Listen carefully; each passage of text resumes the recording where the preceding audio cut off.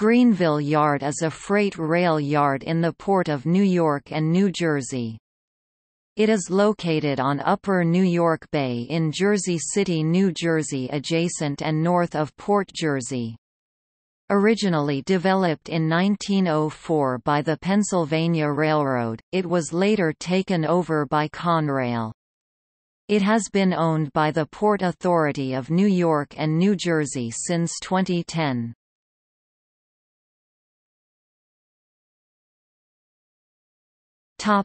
New York–New Jersey Rail. The New York–New Jersey Rail, LLC, formerly the New York Cross Harbor Railroad, transfers freight cars across the bay to the 65th Street Yard in Brooklyn, New York. This car float operation reduces transfer time since they are not permitted to use New York Tunnel extension under the Hudson River, Manhattan, and East River. Overland must they cross the Hudson 140 miles (225 kilometers) to the north at Selkirk, New York, making a detour known as the Selkirk Hurdle. PANYNJ leases approximately 27 acres 11 hectares of land at Conrail's Greenville Yard, where it connects with two Class I railroads, CSX Transportation and Norfolk Southern Railway. Both use Conrail's North Jersey Shared Assets Area access to the National Freight Rail Network, and Canadian Pacific Railway is possible via the Lehigh Valley Railroad Bridge to the west or the Long Dock Tunnel to the northwest.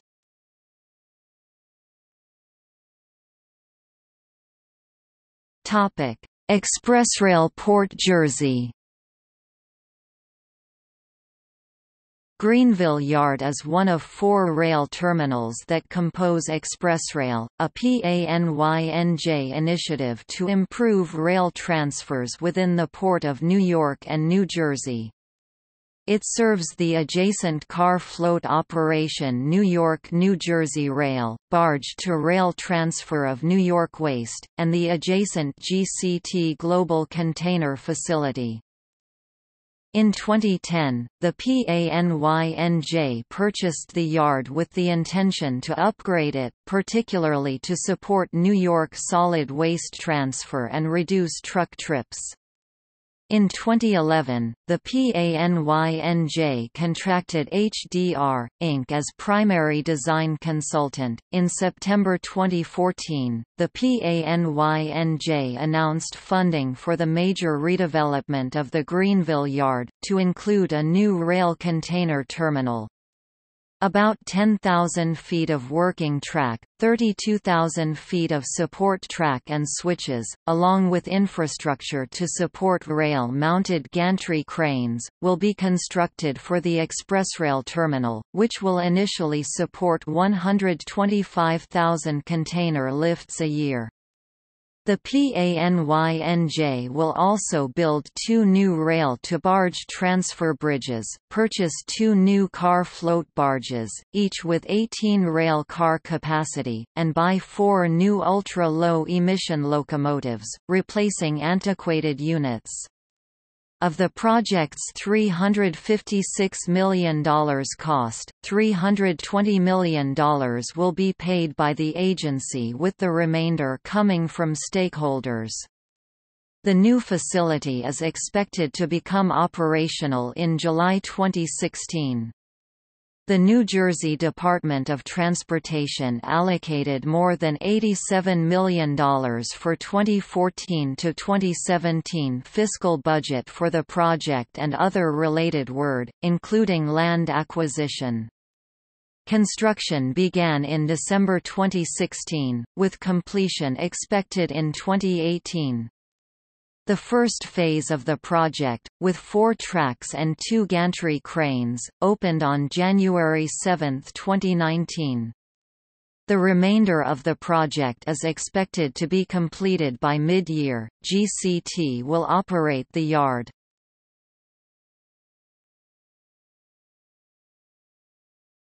Topic: History. Pennsylvania Railroad. The Greenville Yard takes its name from the former town of Greenville, which became part of Jersey City in the 1860s. The yard also lends its name to a nearby industrial park and distribution center. The yard was first developed in 1904 by the Pennsylvania Railroad, and opened with 3 based on designs of their bridges at Harsimus Cove. They were referred to as Number 11, Number 12, and Number 13.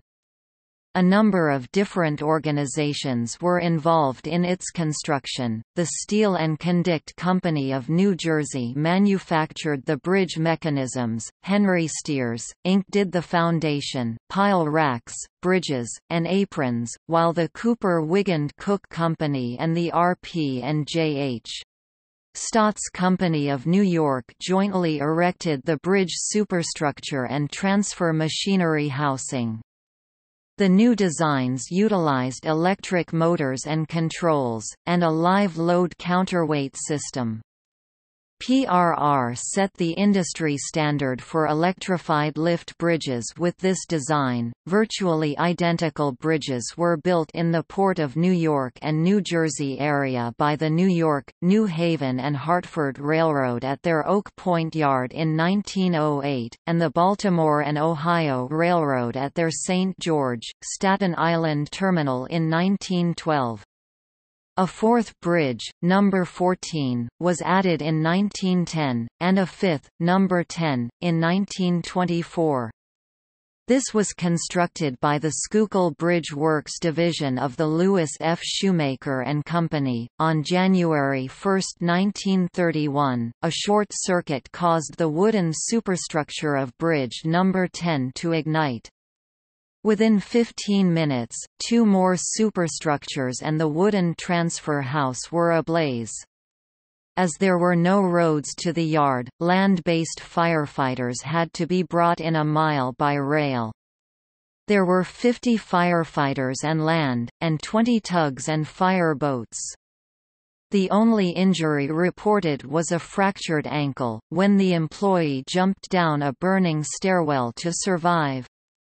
The car float and 25 cars owned by the NYNH that were docked at Bridge Number 10 were a total loss, while 3 other car floats that sustained varying damage were salvageable. All 5 bridges were put out of service, and freight was rerouted through PRR's other facilities in Harsimus Cove and Exchange Place, in addition to the Lehigh Valley Railroad's terminal on the Morris Canal Basin. The fire cost the PRR $500,000 and $1 million, which in the 2014 value of the dollar would be between $7,772,000 and $15,550,000. It put unemployed 300 workers, although within 2 days they were put to work repairing bridges at Greenville or working at other PRR yards in the area. The American Bridge Company was contracted to rebuild the bridges, and were built functionally identical to the previous bridges. The design of the bridges were still extremely efficient, and the only major change was the elimination of any wood. Bridges Nose, 10, 13, and 14 were initially repaired, with Number 12 being cleared for rebuilding in 1939. Because of World War II, however, the plan was suspended indefinitely. A new bridge, Number 9, was later put into service in November 9, 1943 to satisfy traffic being generated by the Brooklyn Navy Yard and Brooklyn Army Terminal across the bay. These 2 facilities were most often the last place troops and supplies went before embarking to Europe.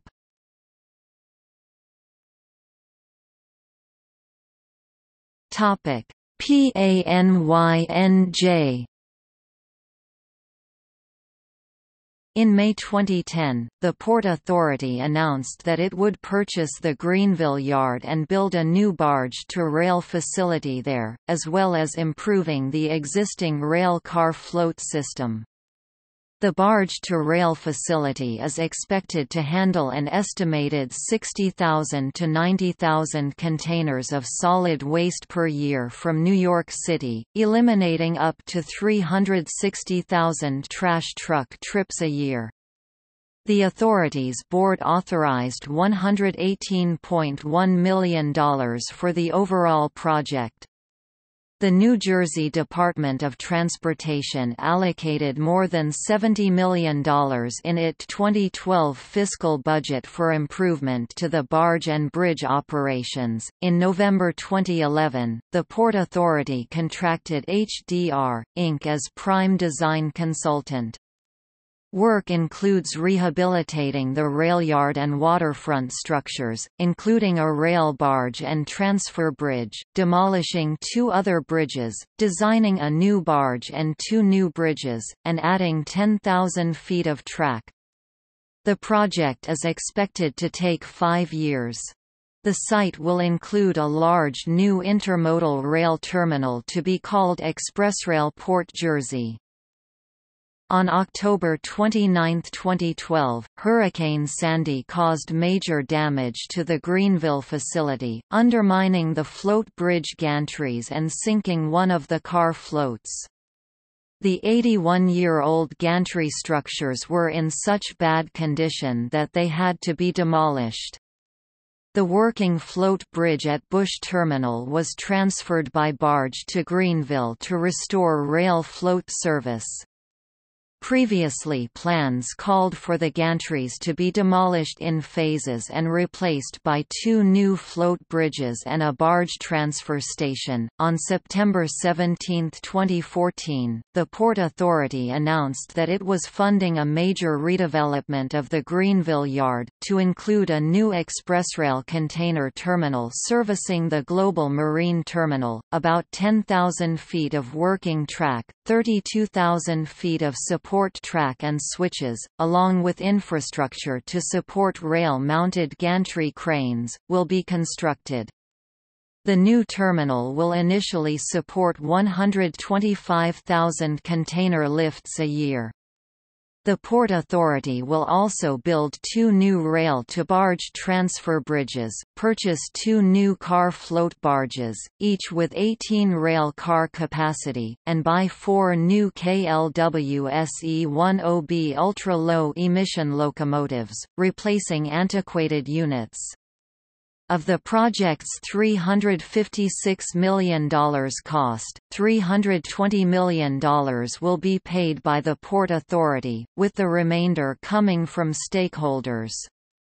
The new facility was expected to become operational in July 2016. The 2 barges were delivered in 2017 and 2018, and 4 of the 8 tracks of the new intermodal transfer facility opened on January 7, 2019, with the remainder to open by mid-year. The 2 rail mounts gantry cranes span the 8 working tracks and cantilever over 2 truck lanes on each side. The new intermodal container transfer facility will have a capacity of 250,000 container lifts per year, increasing the port's overall capacity to 1.5 million lifts per year.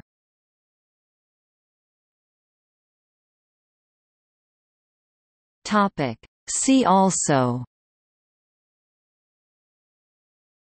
Oak Island Yard, Cross Harbor Rail Tunnel, Rail freight transportation in New York City and Long Island, Geography of New York-New Jersey Harbor Estuary, List of rail yards, Weeks Marine, adjacent to the yard.